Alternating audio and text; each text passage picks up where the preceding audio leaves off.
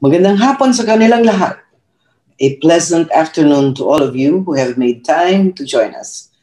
Welcome to the third in the 2022 lecture series of the Museo ng Kaalamang Katutubò. Muscat is, as usual, delighted by your presence. We are extremely pleased about this afternoon's lecture. Our speaker today is simply extraordinary, and we are beyond delighted and honored that she accepted our invitation. Elena Rivera Mirano, Ph.D., is an award-winning author and researcher, an exemplary academic, a performing artist, a Prince Claus laureate, the recipient of an Achievement Award in Humanities from the National Research Council of the Philippines, and an elder of the United Church of Christ in the Philippines. And she will talk about one of the Filipinos' favorite musical forms, the Kundiman. But more about Dr. Mirano later when she is properly introduced before her talk. In the meantime, a brief introduction of us, especially for those who have just made our acquaintance.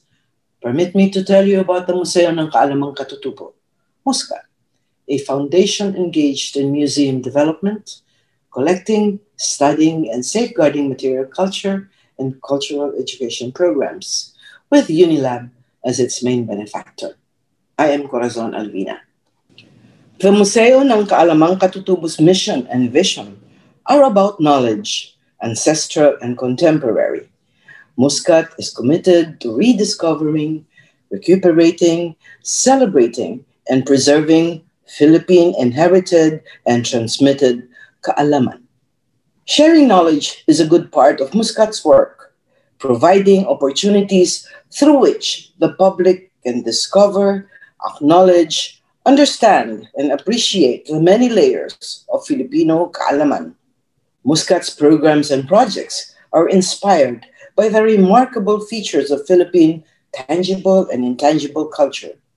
A keen custodian of tangible culture, Muscat's online presentations and programs and publications with objects from the collection are conceptualized mindful of careful research and ethical curatorship, maintaining the integrity of objects within the context particular to the source culture. To ensure correct scholarship, it engages and collaborates with respected academics and acknowledged subject matter experts. There are processes that bring forth the most exquisite textile, the handsomest weapon, astonishing basketry.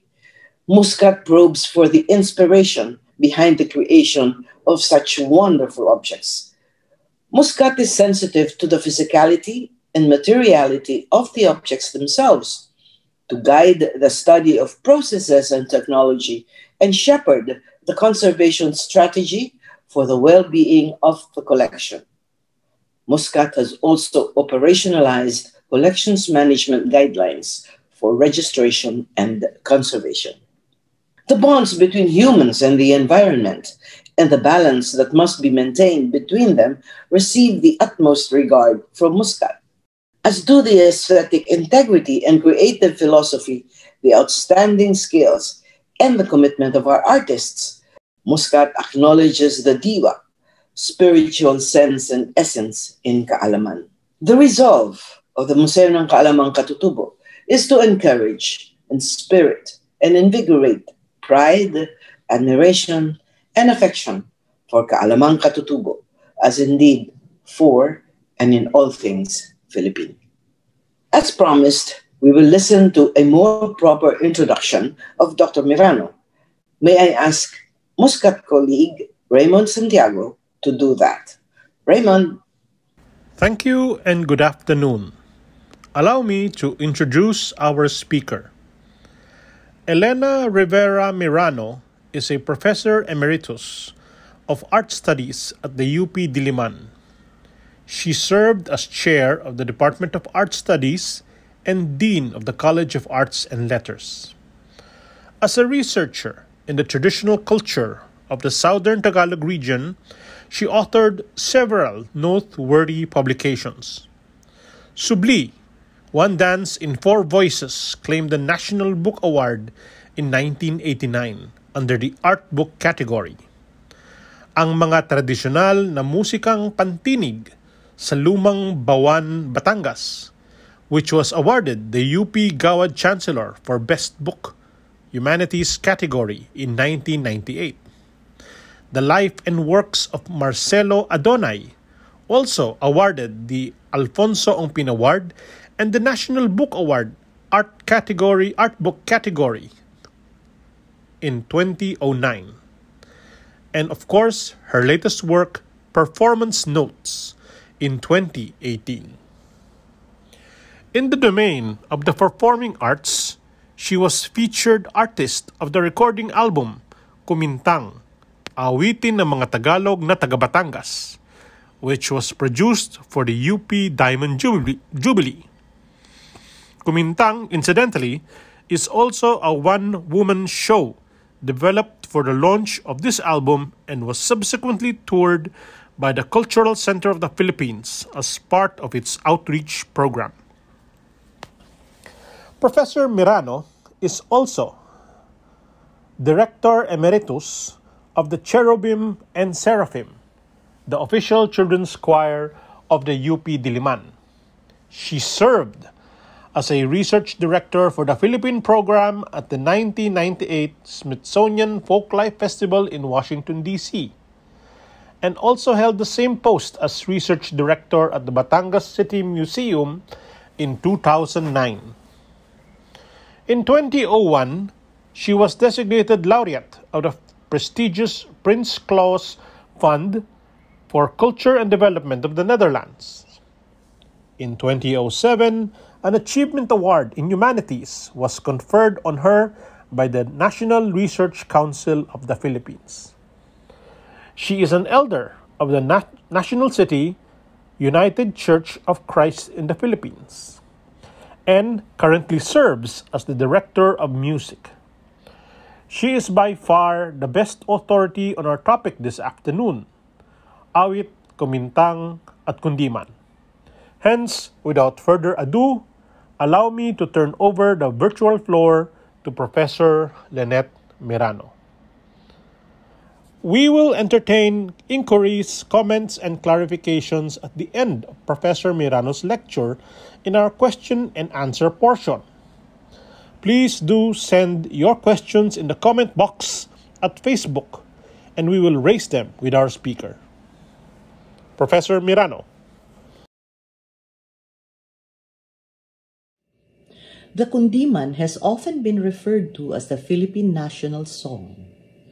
Moderate in tempo, full of emotion, the Kundiman expresses the aspirations of the Filipinos towards love and freedom. Arising at the turn of the 19th century, the Kundiman form is a product of the processes of assimilation and consolidation that were responses of conquered populations to the onslaught of the colonizing culture. Appearing to mimic the tonal system of the colonizer in music, it is, nevertheless, related to older indigenous forms that display traces of pre-colonial sound systems and their ideals. One such form is the Kumintang, a song that is unfamiliar to the ordinary Filipino today, which nonetheless was referred to in the 19th century as the Canción Nacional de los Tagalos.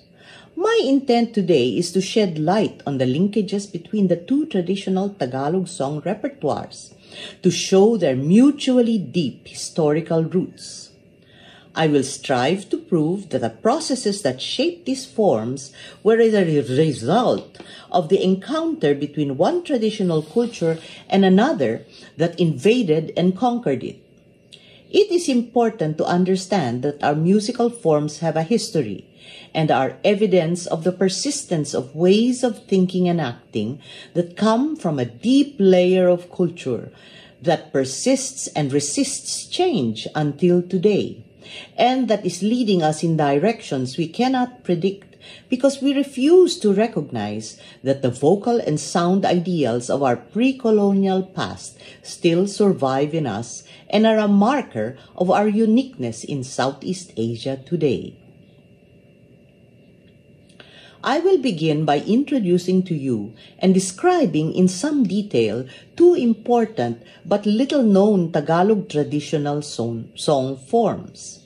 The first I will refer to as the Awit, an ancient set of forms that were recognized by the authors and compilers of the very first Tagalog vocabularies, dictionaries, and glossaries, such as Pedro de San Buenaventura in 1613, Domingo de los Santos in 1794, and Juan de Noceda and Pedro de Sanlúcar in 1860.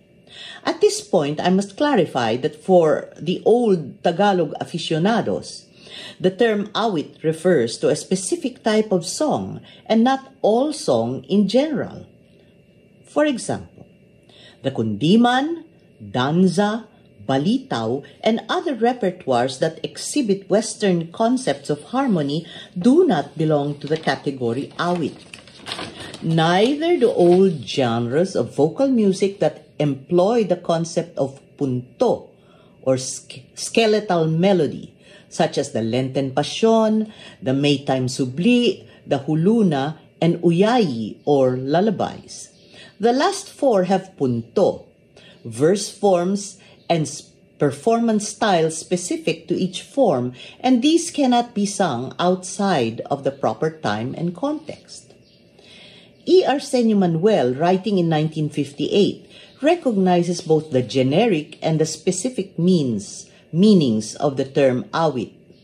Awit is used as a generic term when it refers to all types and forms of music involving the human voice.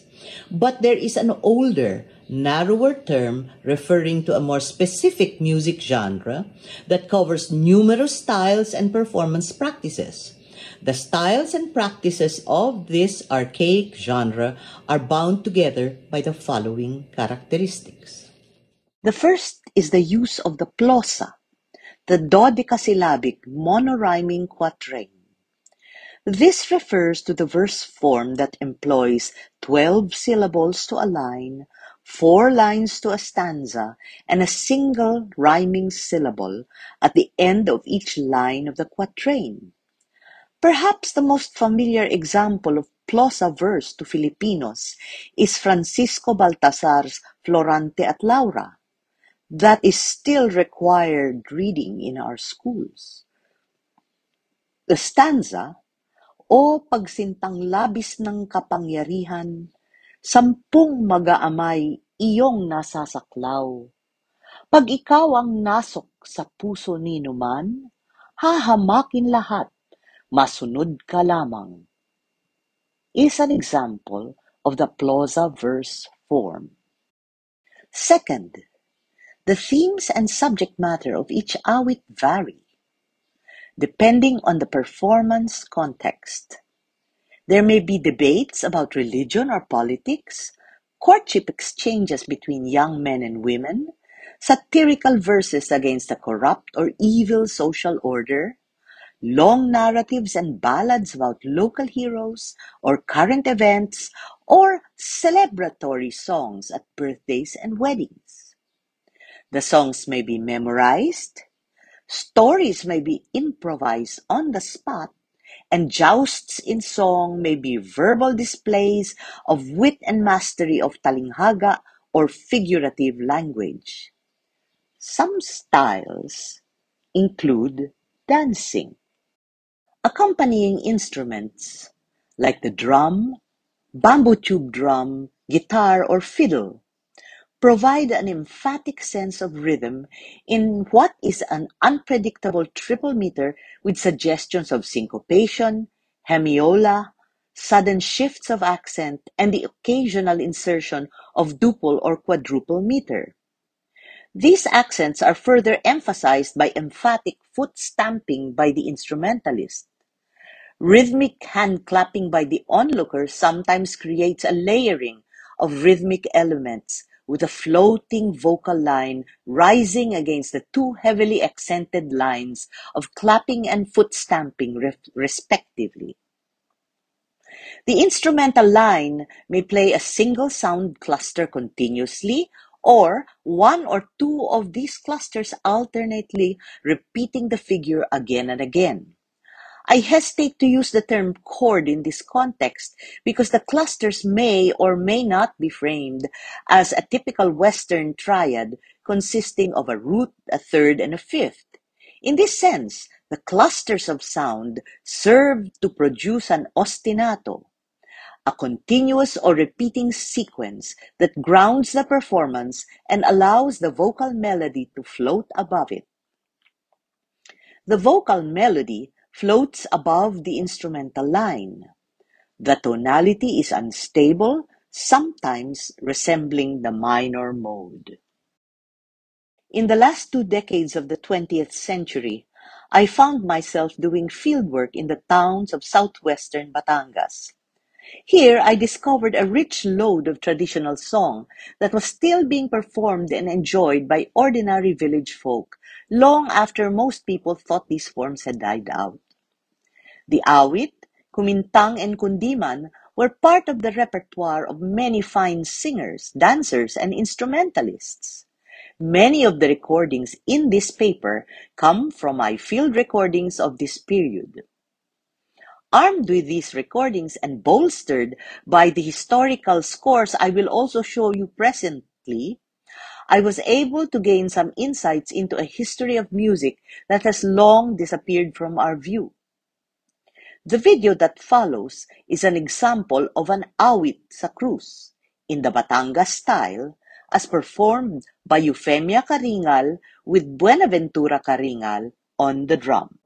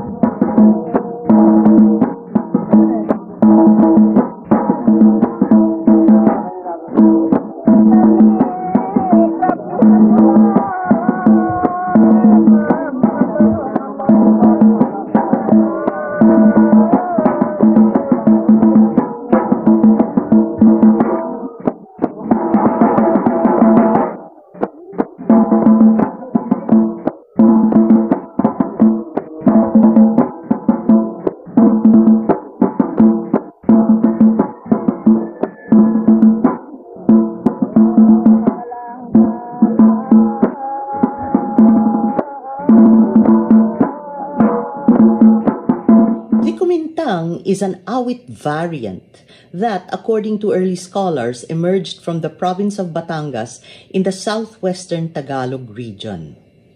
The early chronicles sometimes called this province Kumintang, and it is most likely that the awit from this place, which included song and dance, was referred to as Kumintang or Kinumintang. Until today, there are dance gestures such as the flicking of the fingers and twirling of the wrists or talik ng kamay seen in the recorded field performances of Batangueños dancing the awit. Here we see an awit sa krus performed by Eufemia and Buenaventura Karingal on the drum. During my field research period from 1980 to 1989 in Batangas, my informants associated the term kumintang with a plucked guitar technique, resulting in a florid and melodious style of performance. The next two samples are examples of kumintang guitar as performed by Periano Karingal.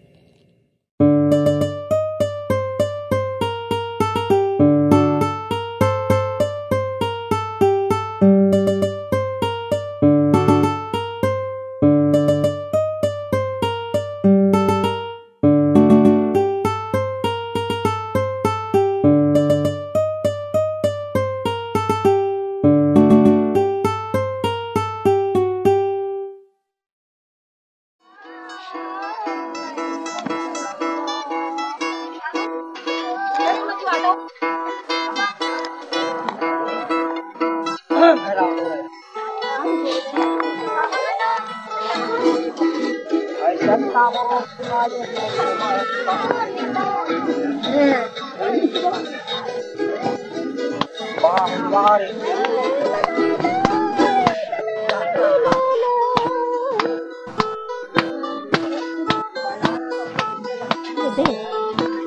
kang salita ito.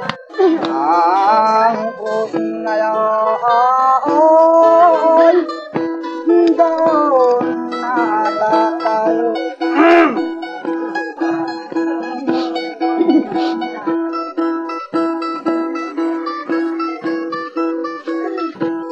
At sabi na papangat ay pinto.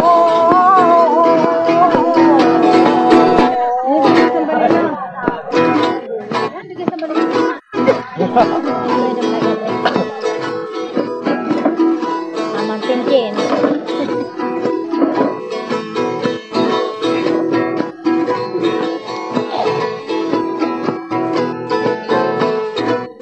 Ang nadaan do'y napawisin ng dugo at nagpapakita ng maraming tanto.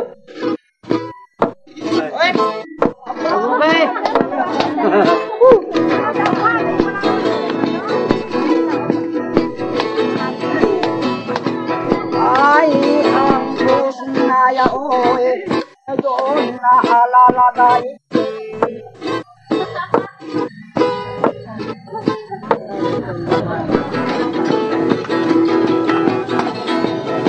At napapang akabukay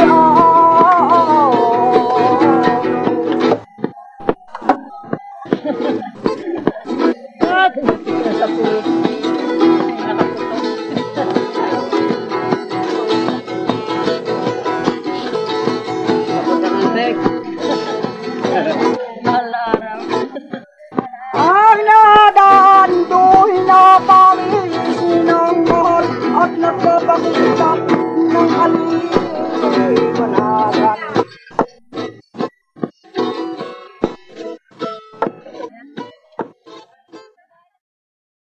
The image of Kumintang as dance song form first appears in historical scholarship in the map of the Philippines by Pedro Murillo Velarde, dated 1734. The map proper is flanked by two panels of 6 detailed prints by the Tagalog printmaker Nicolas Cruz Bagay. In one of these, we find 3 figures, a male and female dancing and another male figure playing the guitar. Under the trio, we find the text, Indios bailando el Kumintang. In Estadismo de las Islas Filipinas o Mis Viajes por este País, written between the years 1803 to 1805 and published in 1893, Fray Joaquin Martinez de Zúñiga provides us with a description of the Kumintang and Kundiman, 2 songs performed in his honor in the town of San Jose, Batangas on the 2nd and 3rd of January, 1800. Martinez describes both songs as musical exchanges between 2 women who danced as they sang. A second print, La Serenata del Kumintang, may be found in the magazine La Ilustración Filipino of 1892. Here, we see a group of men serenading a woman who looks down on them through a window of a bamboo house in the courtship practice called harana by the Tagalog. It is interesting to note that by the middle of the 20th century, the Kumintang was largely unknown in Katagalugan outside of Batangas, and the Kundiman was considered the appropriate repertoire for the traditional harana.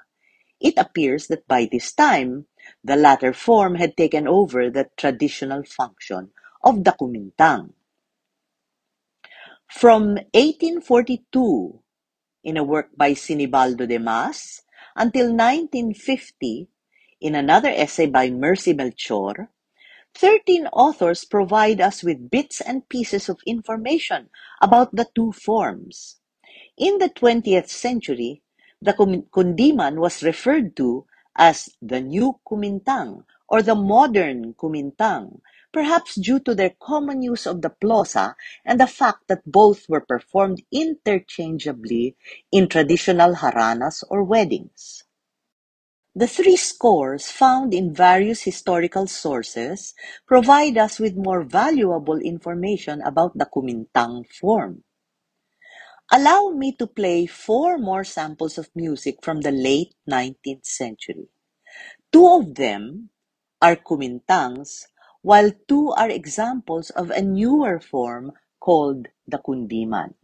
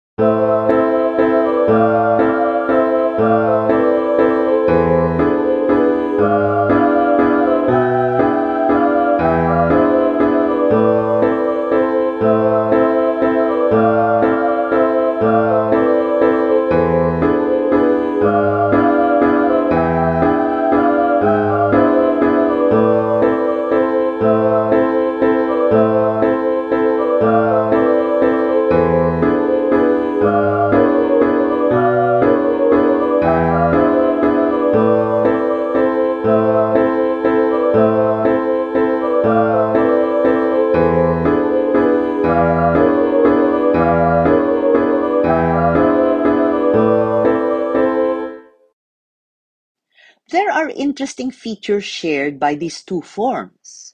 First, both are built on the plosa form. Both are also in moderate triple meter. Finally, they are used in identical social contexts and serve the same functions in these contexts. But there are also very significant differences between the 2 forms. The Kumintang has a distinctive punto. The tonality is unstable, or at the very least unfamiliar to the ear trained in Western tonality. The Kundiman follows clear European 18th and 19th century tonal structures and may modulate from the minor to the major key. In the 19th century Kundiman examples, the tonality does not change. But in those from the 20th century, there is an A section, generally in the minor, while the B section is in the parallel or relative major. There are examples of 20th century Kundimans with a three-part structure. In these cases, the A section is in the minor, the C section is in the major, while the B section is generally a transition section, sometimes featuring modulation.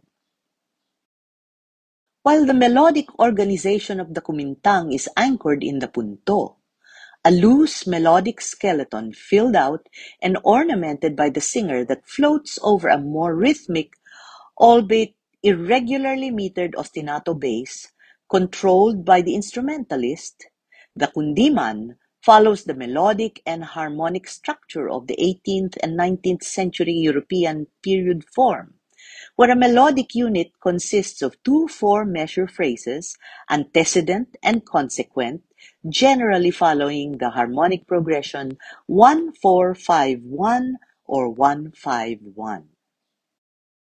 An analysis of the imagery found in the texts of the three types of song reveals a change in the character and sensibility of the figurative language.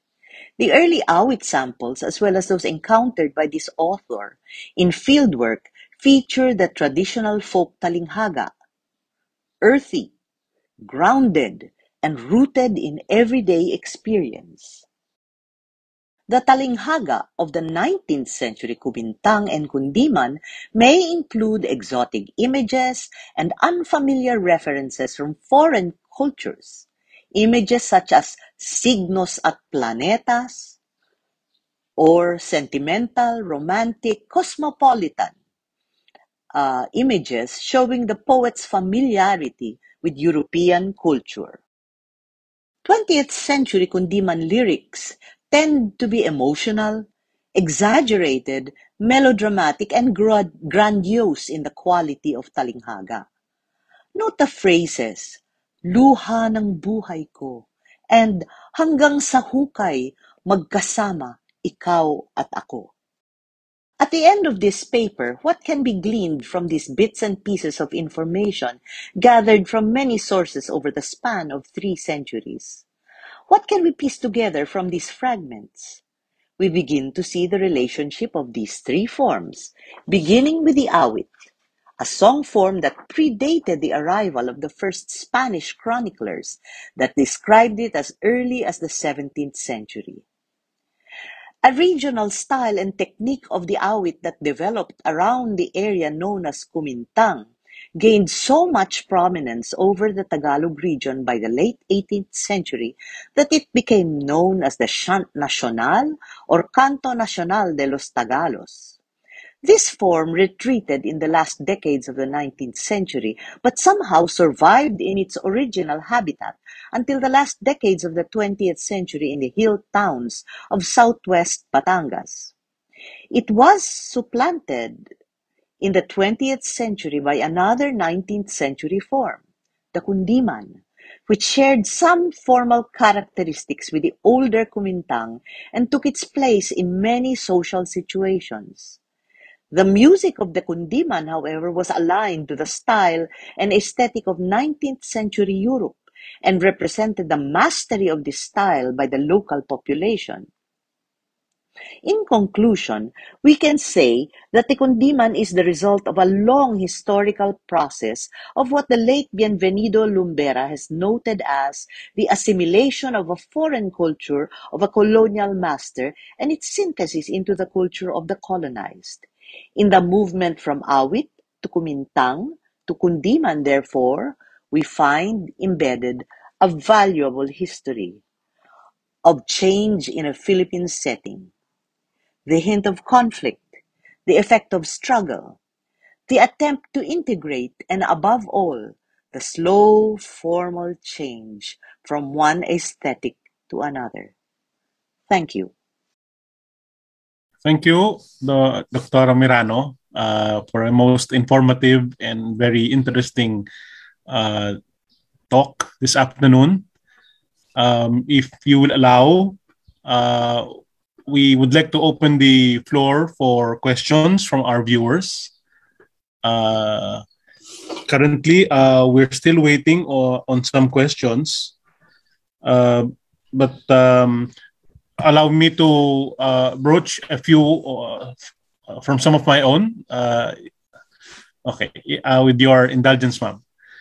Ma'am, thanks to your documentation of the songs from the Batangas area, we have been able to ascertain both the forms and the rich history behind the forms of the music. I am just curious, ma'am. Are there similar patterns in similar areas, say within the region of the Calabarzon or the Mimaropa, which are predominantly Tagalog? Yes. Have you encountered some? Yeah. Yes. My research took me to many different areas, no? And syempre, when you're writing your dissertation, you have to go through everything, no? All the material that has been previously published. So that's why I can even cite E. Arsenio Manuel, who worked in Quezon. Yes. And then I also have an example of Carolina Paula Malay, no? Who worked in Bulacan. So there is a very good example there of Awit from Bulacan. It actually has been preserved. I don't know where it is now, but when we found the tape, no, it was disintegrating already, but we were able to save a copy. If I remember correctly, I still have a copy, but I'll have to look it up. But that's very valuable because that was done in the 1950s. So you have, and then of course there are many examples in the Center for Ethnomusicology in UP Diliman, where they did a very extensive survey of music all over the Philippines. So you have samples of Awit, you have all kinds of things, no? And all these forms, ma'am, have a rich history behind them. The transition from one form to the other. Well, yes, you can do it. If you have the materials, you can reconstruct it because these are musical examples. So in other words, you can listen to them and see, okay, in 1960, the Awit was done like this. And then in 1980, it was like this. And then in 2000, it was like this, no? And then you go back, especially to that period in the late 19th century in the Philippines when they were doing a lot of collecting. Di ba, they would come here and collect mga animal specimens and plants. But it's not only animal and plant specimens, because those examples, the one from Novara, for example, that came from an archaeological, it was a boat called the Novara, and it came from anong country? Let me see. Let me just check because the Novara, yes, it was an Austrian ship, and it went around the world in the years 1857 to 59. And they collected these samples. They had Kumintangs and Kundimans. So the ones that you heard are courtesy of that anthropological exploration. And they were transcribed using Western documentation techniques. Yes. One of them, yung Damala, which was the first one of those 4 samples, that was collected. There must have been a musician in the crew.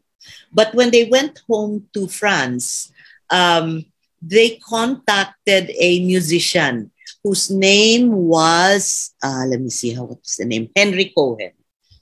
He's well known as a philatelist and at saka isang, he collected stamps. Yes. But he was also a musician, no? And so what he did was, he took that original transcription, which is lost, no? And then he put it on paper, and then he made his own accompaniment on piano. Mm-hmm. Ngayon, si Epifanio de los Santos makes a comment on this, and if you are a musician, no, I'm sure if there are musicians in this audience, I'm sure they will hear na, this is not like the others that I listened to, no, the field one and then the one of Waltz in Mirano, because it modulates. It has about a few measures na nag-modulate sila. And that doesn't happen, no? So sabi ni Epifanio de los Santos, who by the way was a very fine musician, he was a guitarist, and he said, "Oh no, that's not authentic. Siguro this Cohen just added it because it was so boring because hindi nagpapalit ang ano." So you actually have the commentary of Epifanio de los Santos on that sample. It's found in another text, but then you have to kalkal all these ancient books na they're so rare, but luckily they exist, no? Okay, thank you, ma'am. Ma'am, we have another question from a listener this time. Yes. Did 20th century Kundiman composers retain in their music any of the musical traits that evolved through Awit or from Awit, Kumintang, Kundiman, like Abelardo or Santiago? Yes, okay. I did not include that golden age of Kundiman because I really wanted to focus on the 17th to 19th century. Sabi ko nga, kay Cora Alvina, if you want one on the 20th century Kundiman, I can write you one, but that's not for today. So, but the 20th century Kundiman, especially those in that golden age, were familiar. Kasi I can think of people like Abelardo, who wrote a Kumintang, by the way. Mutya ng Pasig is not a Kundiman. It's a Kumintang. Yeah. And then if you look at the form of yung Kumintang niya, of course, it sounds like a Western, opera piece. However, you will find that the shape of his melody is similar. There are some similarities to the song of that lady who sang and danced. That was an Awit melody. And then it comes from Kumintang. So it is the form of Kumintang, actually. And you will notice that you start very low and then you stay there in a lower range. And all of a sudden, she jumps to a higher range. And then you'll also find that in the gentleman that's singing to the Kumintang guitar. He will sing at a very even beginning and then he jumps up. That happens also in the Mutya ng Pasig. So itong si Abelardo was aware. Taga Bulacan si Abelardo, and Santiago also. So these older musicians, the one that were working in the early decades, pre-war, they were very familiar because it still existed. When they went home to the province, and si Abelardo was a school teacher from somewhere in Bulacan. I cannot remember the particular town. He would have heard this. Because if you go home to Batangas, I don't know if they still do it. But when I was doing my field work, a lot of them still could sing, the older people. And then there were a few young people that could do it. Ngayon, those young people are already in their 50s and 60s. So I don't know if passed down to the young. I doubt if it passed down to the younger ones. Okay. Thank you, ma'am. Ma'am, a follow-through question from our listener. What do you mean when you refer to modulation? Okay. I'm sorry, I used a lot of technical language, but I don't know really how to describe the similarities and differences without using this. Modulation is really something that is very European in character, and it has come down even to us, You see, there are two big scales, two big modalities in 18th, 17th, 18th, 19th, and the part of the 20th century music, which are familiar to us. We use that. That's the one we know. So there's the major mode and the minor mode, And then in Western, you have different scales. So for example, if you're in the major mode, you can have a C major, D major, E major, F major, all of you that play guitar chords, you know that And then when you're using, kunyari, the key of C major, what are the chords you play if your song is in C major? It's C, F, G7, right? And if you're in the key of G major, you use G, C major, D7, Those are the chords that you will use together. So that's one scale. Ngayon, modulation allows you to move that scale to different points. So you can move, for example, from C major to C minor, or from C major to G major, or from C major to F major. Yan ang yung movement, yung it's like you're in C major, for example. Nasa C major ka, and then you want to go to G major, nandito ka, no? So ngayon, may cambio yan. Kailangan may cambio. Yung cambio na yon is called the modulation. There is a chord that you use to cambio from one to another. Yan ang tinatawag nilang modulation. You don't find it in the early examples. The ones that we heard in the 19th century don't have modulation. But in the 20th century, there's a lot of that already. Which means yung mga musicians natin, especially... Yes. What is the significance of this modulation? Yes, nag-aaral na yung mga yan. So those musicians, you know, they went to university. Some of them trained in the church, no? And so they know what is a chord. They know the theory of music, and so they can, you know, they can play in a major scale, and they say, okay, you play the C major scale, or you play your scale in F major, or you play in F minor. What's the difference? All these old musicos, they play in bands, they play in orchestras, etc. They could do that already, and this is where you get your early musicians. People like Marcelo Adonai, Jose Canseco, all these people that were writing around the turn of the 20th century. And so yung mga compositions nila, Abelardo was working in the 1920s already. He was already parang professional musician na siya. Those guys could really work in that system. They had mastered the Western harmonic system already. Whereas in the early ones, you have simple lang, no? Simple lang yung melodies nila, hindi sila nag-move. So you can see that something has happened to the musicians, yes, especially from the Kumintang, but you actually are not using the Western system at all. You're using something else, no? It's quite a beautiful system, no? If we have time, I'm afraid we don't have that kind of time, but it works quite differently. So nag-shift from that one to the Kundiman, which has similarity. So you use the same text, no? And then even the Kundiman, you know, in performance, yung mga Kundimans na yan, they are very unstable also in tonality and rhythm as well. So they don't go yung 1, 2, 3, 1, 2, 3, ganon. Hindi ganon, which is what you would have in Western music. Pero sa atin, it would be shifting. Sometimes, you know, nagti-3, 4 sila, bigla na lang nagdadalawa. Bakit ang dalawa? O sometimes they would have 3.5, no? And they knew how to do this. So it's quite a different rhythmic system. Also very different modal system. And this is indicative, ma'am, of the character of the composer to actually develop new sound. Yes, Ganun yes. ba yun, ma'am? Yes. Okay. So from the old technique, they establish new ones. New ones or forms. Yes. Okay. Thank you, ma'am. Ma'am, we have a question from Miss Marian.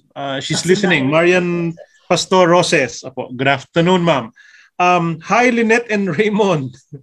Love from Museo, Puntong Batangan, Puntong Batangan, where I am. Her question is, please elaborate on the word punto. Yeah. Okay. The old people use the term punto a lot for many things. Like when they talk about the forms, they will say, ang pasyon namin dito sa Bawan, iba ang punto sa Puntong Taal. Or yung kapag nag-aawitan, ang punto ng Sinilangan ay iba na sa Puntong Kinanluran o Kumintang, no? Now, when you use the word punto, the definition is that it is a skeletal melody. Okay? What does that mean? It means, kasi this is an improvised form. Yes. No? Every person fills out that skeleton differently. So, for example, you have a certain direction of the melody, ano? For example, it just stays here, like this. And then suddenly towards the end, gaganyan, tapos bababa. That is a punto. Okay. No, but there are certain points that you're looking for, and in between you can do you can have your own ornamentation. And so at first, no, if you're not used to it, parang each one is just doing his own thing, but it's not. There is a rule there. There's a skeleton upon which you build a melody, and that's what they call the punto. Okay. No, so for example, I can actually demonstrate. So if you're doing a huluna, you can sing.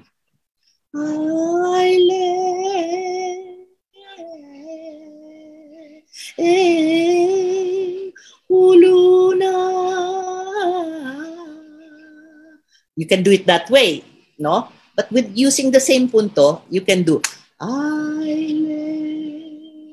tulog ka na.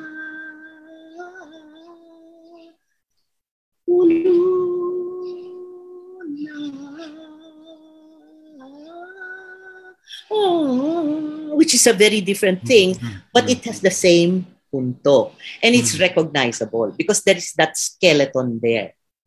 Yes. And that recognition, that recognition posits a certain identity for a group of people, from a region, from sometimes it's regional. It's regional. Sometimes it's not necessarily like, the forms have punto. Like, so you have a puntong huluna, you have a puntong pasyon, you have a puntong awit, So Yes. they can be different, no? But then you can also say, if you're doing an awit, you can do a awit na sinturisan.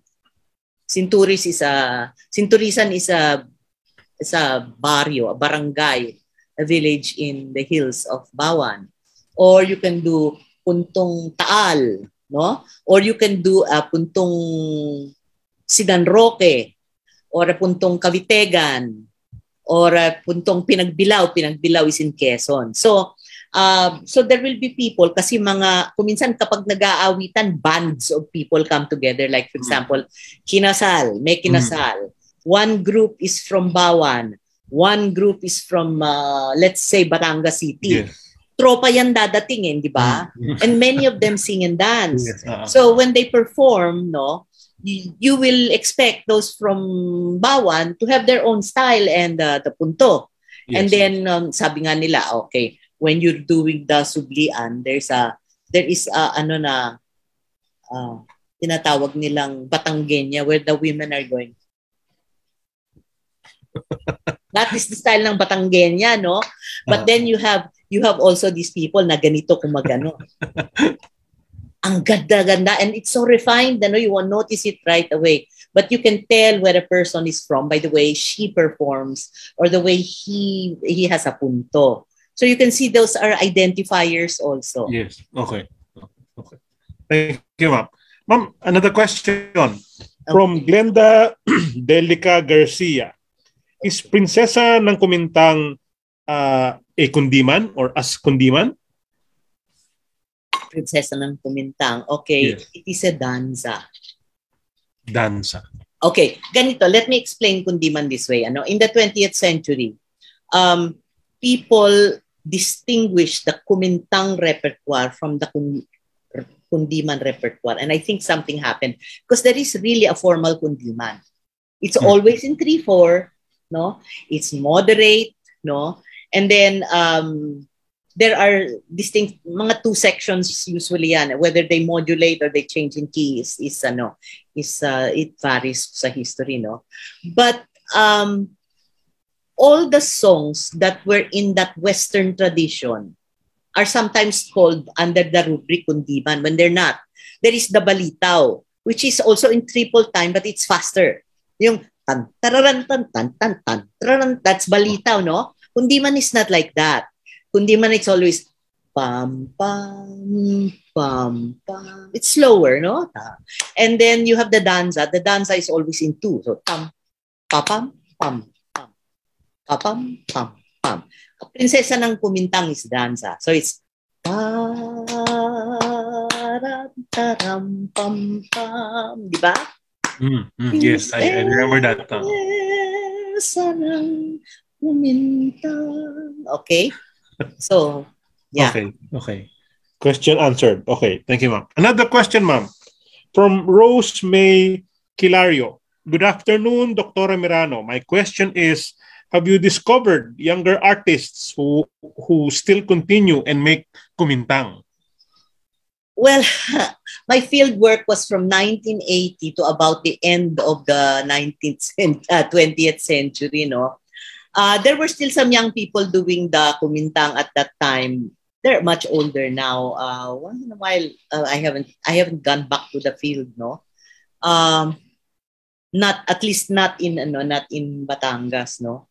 But when we were doing the Museo ng Batangas, we still would find, pero older ones lang. The young ones, very few. I think that would be rare. Very rare. Okay. Thank you, ma'am. Ma'am, from Michi Martinez, are the archaic Awit and Kumintang only with Tagalog texts? Is it possible to have some of the same form from other islands in Mimaropa, but whose language is, say, of the Panay Islands? You have music from the Visayas. In fact, Waltz Imerino, Waltz Imerino has a balitaw and other things. So I think kung gusto, if you want to do the research, kasi it's really very time consuming, no? And when I was doing my research, nakatutok talaga ako. So usually ang nakakadiscover niyan yung mga sumusulat ng disertasyon, yung mga people working specifically on a particular project na have the time and the energy to do this. Mm-hmm. There are. Of course, people have been collecting. Priscilla Magdamo, for example, has the 5-volume songs from Visayas. And then one of my students has just come out with a bunch of songs from Leyte. See, the book is somewhere here. So you have a lot, no? I know the one from Leyte. And there are many. Actually, very rich tayo. Okay. My own question naman, para ilipat ko lang, ma'am, yung attention. My earliest encounters with Kundiman have been with the soundtracks of movies. Yes. Yun. I'm afraid being confined to Metro Manila with little opportunities to travel to the countryside. Ma'am, my love for Kundiman was largely engendered by watching the old movies. Yes. And having the lead artists perform the I just noticed, ma'am, na your description of, say, the 20th century or the latter types of Kundiman, medyo mas exaggerated sila, mas could it be dahil as a way to popularize the Kundiman, Kundiman met the movies? No, I think it's earlier. If you a very useful piece of writing is Bienvenido Lumbera's Tagalog poetry, because he talks about yung the change in the language from folk poetry all the way until that turn of the century, Yeah. And then yung mga poets became, yung folk poets kasi they write about their experience, Yeah. The one that experienced that the stanzas that I gave from the folk tradition, makikita mo yung I will not pay any attention to you if you try to talk to me and you try to press this suit, I'm gonna step on you.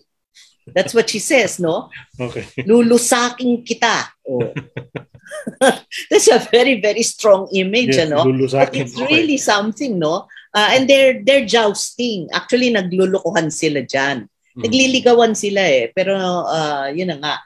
And that kind of thing would happen in the field. One of my informants told me about he went to Mindoro daw and then nagkaroon ng kasalan, so nag-jousting sila ng this girl, And when it was over, she went home and she got her clothes and she was gonna join him. She was going to go off to Batangas with him. And he said, I just got married. He was newly married at the time. So, of course, matanda na siya when we were laughing about it. But ganun ang setting. Talagang it was live, no? So, ganyan. But then, you know, when you go into things like Florante at Laura, it's already mga high-flown na yung vocabulary, medyo may courtly traditions na from the West, that taga-Albania sila, etc. And they're coming from these kingdoms and everything. So the language changes and even the image of the self.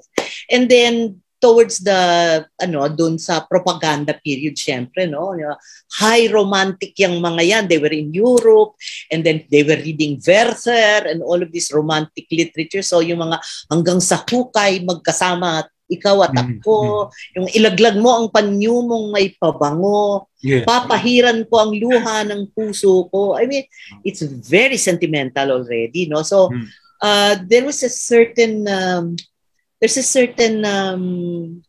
do you call it? A certain class, I suppose. It's a certain, there's a certain knowledge of certain kinds of literature, certain kinds of images.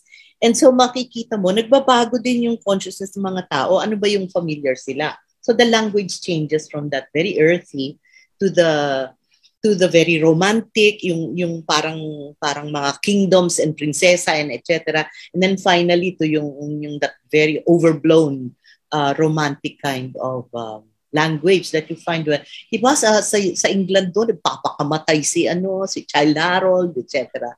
Ganyan yung change in the language. So you can see, but this is over the centuries, no? So it took a long time. And this is indicative, ma'am, of a wider exposure to, say, literature from other countries. Perhaps, perhaps. Okay.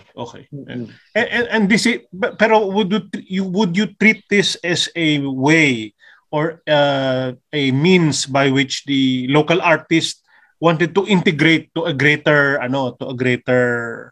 world?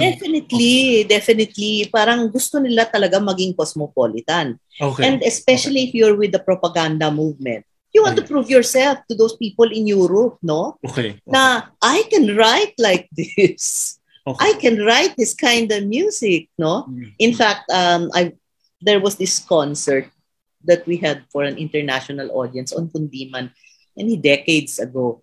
And we had an evening of classic Kundiman from the early 20th century, And so we had guests from all over the place.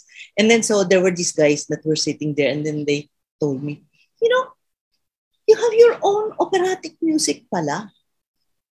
I thought about that and I thought, the Kundiman is an art song. It could land in some European concert hall. With no problem, no? And would you say that this is a conscious effort? I think so. Pinag-isipan talaga dahil... Pinag-isipan yan. Okay. Definitely. Because Molina was talking about that already. Okay. We have to make a national music. Okay. Ma'am, another question from another listener. Did you say that the Awit is a pre-colonial form? Was it conceivably oral music only? Or may saliw na katutubong instrumento or melody? Or both? Meron namang saliw yun talaga eh. Ang awit is sung always with an instrumental accompaniment. It can be a drum. That's why I included the example of the drum. Yes, earlier. It can be a guitar. It can be a bamboo node na parang pinupukpuk lang nila, no? Because that's the bamboo slit drum or something like that. Or it can be a fiddle. Okay. Fiddle na folk fiddle, no? So may saliw talaga yan. But it is in the oral tradition. Siyempre, in the beginning, we don't have music notation. We don't have a music notation. Okay. Ma'am, curious na ako another question regarding the documentation of the early music with, say, pre-colonial attributes. They're largely from foreign sources. People who have come from abroad and took the time to document these early forms. That's why we have them. Okay. You know, the earliest documentation of music is the Mala, which is 18, ano bang date yun? 1842 ba yun? Sinabi ko, I'm so bad at dates. But here, let me just look at my notes, huh? The first score is 1846, ano? And that is the Kumintang de la Conquista, no? This was a great period for ethnographic collection. Okay. Don't forget, everybody did ethnographic collection. Si Rizal was involved in exchanging data, etc. People were interested in doing work on their colonies. And that's why you have things like Ilustración Filipino. And what is the name of this guy? What is the name of this Spanish journalist? Sorry, I cannot remember right now. But anyway, he did studies. He did little ethnographic studies. Like, you know, he was based in Manila. But then he would go out to Bulacan and he would write about this Bulaqueña that he saw and what she looks like. And he would have a sketch, you know. This is the great period of ethnographic, the beginnings of ethnographic research. And that is why we already have specimens in the publication. Okay. So it's a Western, I mean, basically it starts with the Europeans, no? The documentation. But then by the turn of the century, si Epifanio de los Santos had already transcribed the awit of a boatman on the Pasig singing the Florante at Laura. So those two examples are very valuable because one is kay Celia and then the other one is yung O Pagsintang Labis ng Kapangyarihan. And he transcribed the melody. And he has very intelligent comments. You can tell that he's an intelligent musician. Wala na pong nagtatanong. I would like at this point to thank you for answering the questions from our listeners, to our viewers. I would like to ask you, though, any final comments or any final words for our listeners at this point? You know, doing cultural work, sometimes you ask yourself, shouldn't we be doing other kinds of political work, etc., etc. But you know, I think for me, the value of doing this kind of work is the fact that we have to know ourselves. And how do we know ourselves unless we know not only the history in words, but also the history in other forms of sensibility? And you know, we are a musical people. Yes. Music is something you cannot remove from us. No matter what you do, you will find a way to make music. So parang kailangan i-document yan eh. Para makita natin yung range ng ating capacity as a people. Especially in times where it is so dangerous to do other kinds of work. In times of in different forms of history, we have different kinds of responses to all kinds of historical factors, but we always have a response in music. In music. Yes, there has been an explosion of music in the past 6 months, I think. Yes. That's unbelievable, talaga. Okay.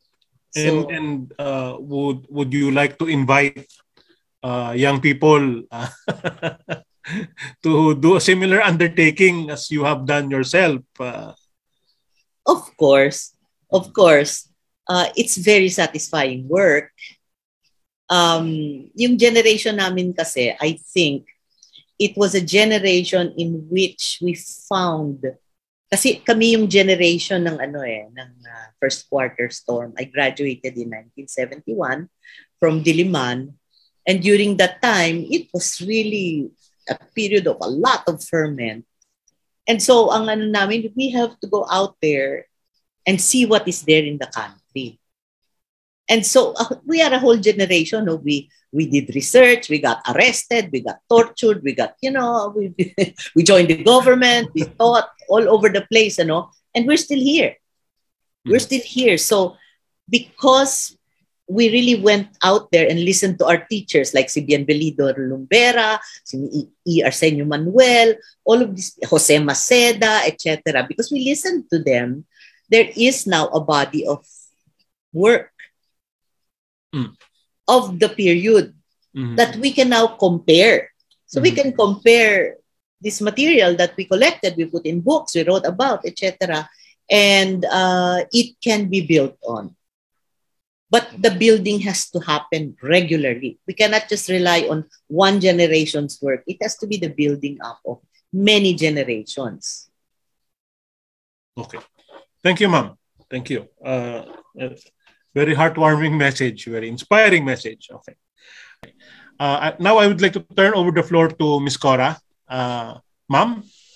Thank you, Raymond, and thank you, Lynette, for your enlightening explanation of the Awit, Kumintang, and Kundiman. Malalim ang musical heritage natin talaga.